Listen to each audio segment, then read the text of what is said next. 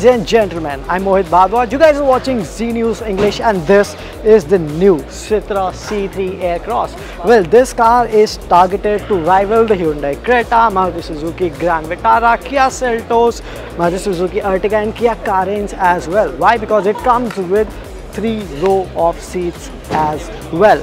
For now, I'll start off with styling and a warning. I'm going to use the alphabet F a lot of times in this video. Why? Because this car comes from a French car maker and it's funky and it is supposed to be feature rich. Well, let's kicking things off design first. You can see that it gets a chevron logo right here on the bonnet, a square elements in the grille, and even around the lower air dam you get a lot of square elements. Silver satin finish for the scuff plate that accentuates the overall appeal of this nose, which apparently is very bold and macho looking. What do you guys think of this design? Let us know in the comments below. For now, I'll move towards the side to tell you what's there, and I have to start off with alloy wheels, because these alloy wheels, well, they are 17 inches and they get a 215/70 section tire, and let me tell you, they look neat. Why? Because they fill the arches well, and the arches also come with black cladding which runs across the length, and onto the door you get this chunky cladding as well, which comes with these tiny color coordinated inserts. And if we talk of door handles, well, they are not pull to open type. Instead you get these lift to open door handles. Not a big fan of them, but the overall profile looks really neat. You get this dual tone paint finish and there will be multiple color options available when this car goes on sale.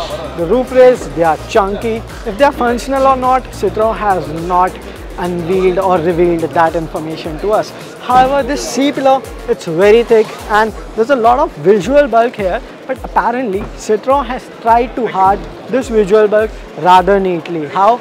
With these creases and these services.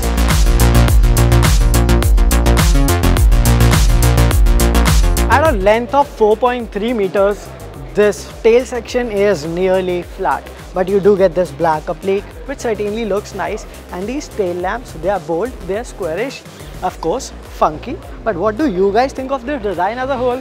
Again, let us know in the comments below. What I certainly like about this design is this extended rear spoiler, and you get a shark fin antenna. Also, the scuff plate adds to the boldness.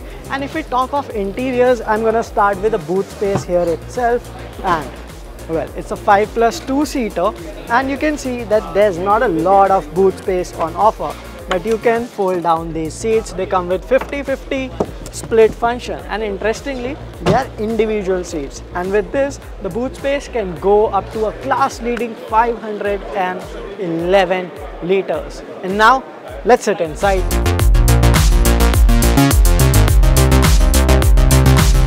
Now, after waiting for so long, we are finally inside the Citroen C3 Aircross, and what I can see is that this place feels familiar to the Citroen C3.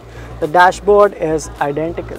You get the same multi-texture finish for the dashboard. The AC vents, they are same. There's no automatic climate control over here. You get this manual HVAC controls. The steering wheel, it's the same. You don't get cruise control buttons on it. The instrument cluster, however, is new. It's an all-digital unit, and this touchscreen, again, it is very much like the Citroen C3. It is a 10-inch unit and comes with screen mirroring options. The seats, they're very much Citroen. They feel comfortable, and I'm damn sure that the suspension of this car will be one of the softest, or I should rather say one of the most comfortable ride qualities what it is expected to offer. Sadly, there's no sunroof here, but in 7-seat option you do get roof mounted AC vents. You wanna see them? Let me hop onto the rear bench there.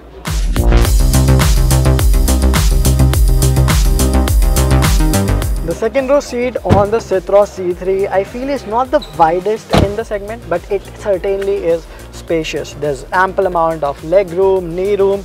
Headroom is great as well. But what I like the most about the second row of seats, You get your own individual AC vents. In fact, there's a 3-speed blower control over here, although it misses out on ventilated seat, but this is quite a nice feature. In fact, this is much better than sunroof, I think. What are your opinions about that?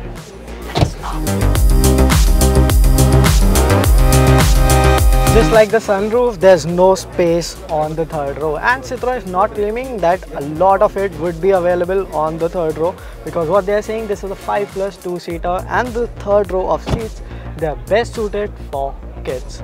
So don't have much expectations from these seats, but nonetheless they are very much comfortable. And you also get 2 USB chargers with 2 cup holders. Neat affair, I should say. Now let's talk about the performance and pop up that bonnet.